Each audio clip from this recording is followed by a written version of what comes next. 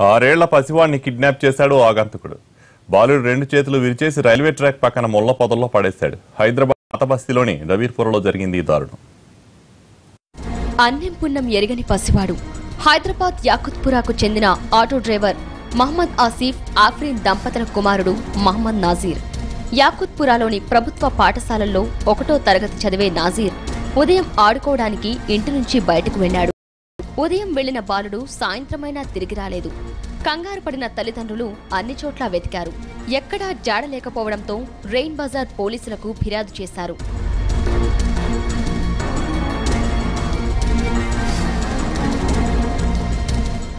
రంగంలోకి దిగిన పోలీసులు బాలుడి ఆచూకీ కోసం తీవ్రంగా గాలించారు.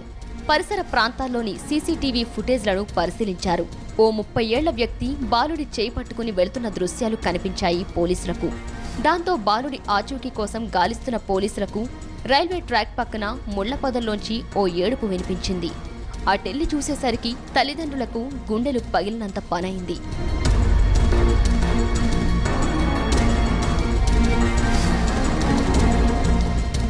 నిస్సహాయ స్థితిలో 2 చేతులు విరిగిపోయి కుప్పకూలి కదల్లేని పరిస్థితిలో ఉన్న కుమారుని చూసి తల్లిదండ్రులు తల్లడిల్లిపోయారు.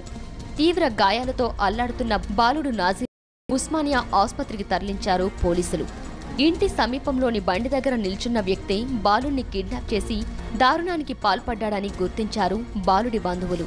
घर से बाहर निकले तो कैमरे में चेक करें हम लोग तो बाहर तक बता रहा हूँ, गली के बाहर तक बता रहा, क्योंकि जैसे फिर पानी लेके वापस आ रहे थे कहते तो कोई प्यास की बंडी के नाले कोई आदमी ठहरा हुआ था कहते तो इनको हाथ पकड़ के खींच के लेके गया बोरे ऊपर. इनसे मैं पूछा तो इंटरव्यू लिया तो उसके बाद हम लोग पूरा ढूंढे, पुलिस के संग मिलकर पूरा ढूंढे.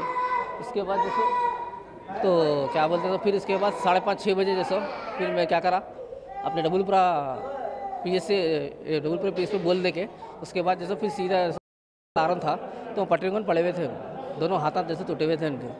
फिर मैं इसके बाद एसआई साहब को फ़ोन करा तो एसआई साहब बोले PS को लाओ जी सीधा. बोल तो PS को लाए तो एसआई साहब फोटो लिए.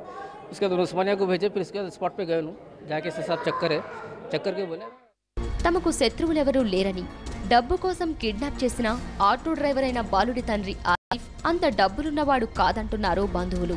పిల్లల్ని ఎత్తుకెళ్లి కాళ్లు చేతులు విరిచే బెగ్గింగ్ మాఫియా పనే ఉండొచ్చని అనుమానాలు వ్యక్తమవుతున్నాయి. కిడ్నాపర్ ఎవరనే కోణంలో విచారణ ప్రారంభించారు పోలీసులు. ఎందుకు కిడ్నాప్ చేశాడు, బాలుని కిడ్నాప్ చేసి చేతులెందుకు విరిచాడు, బెగ్గింగ్ గ్యాంగులకు అమ్మేందుకే ఈ దారుణానికి ఒడిగట్టాడా అనే కోణంలో దర్యాప్తు చేస్తున్నారు పోలీసులు.